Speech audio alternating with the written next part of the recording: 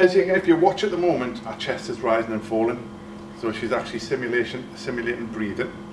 But obviously the main thing of pregnancy is the birth. So what we've got here is a very pregnant tummy, and inside there, which you can peel back the stomach. I shall peel that back for you.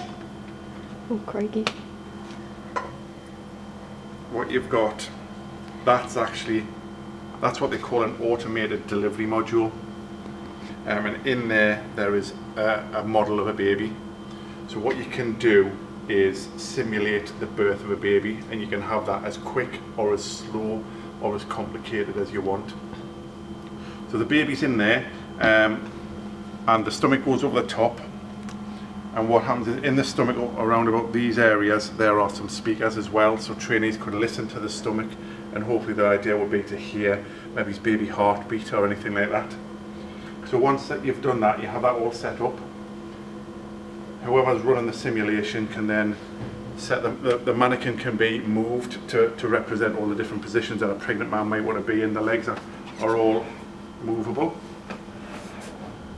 So you can put them, we're going to get a delivery bed hopefully, and we can put the lady's legs in stirrups. And sorry about this, but there's a baby in there ready to give birth. And with this monitor here, with the simulation running with a bit of luck, the baby will start to be delivered.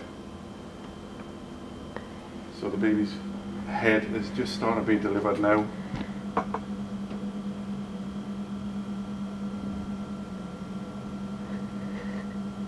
And at that point, that's where I don't know where to go. No so problem. I can do that bit. But what happens is that the baby will, as you can see on the little diagram there, this is the baby being delivered by the machine.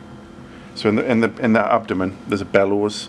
So the compressed air is pushing the bellows out and pushing the baby out at the same time. And all of this stuff is to allow whoever's running the simulation to have whatever sort of scenario they want. So you can alter blood pressure, heart rate, how fast they're breathing.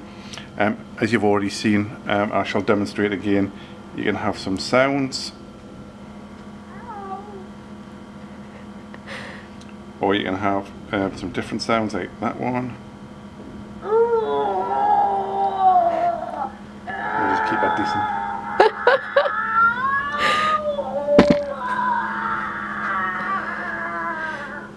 That's pretty incredible. And what we've got is on here as well, you can have heart sounds. So the heart of the mum, you can simulate the different heartbeats.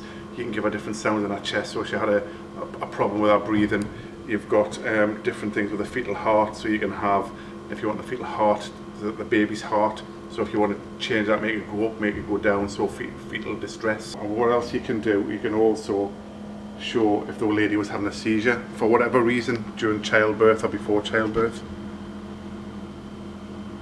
And then just switch it off again once. Right. So you would let it fit, and you've got places where you can simulate giving drugs. So you would give the patient the drugs, and then with a bit of luck they would work, and the seizures would stop, like that. There you go. Seizures have stopped. Brilliant.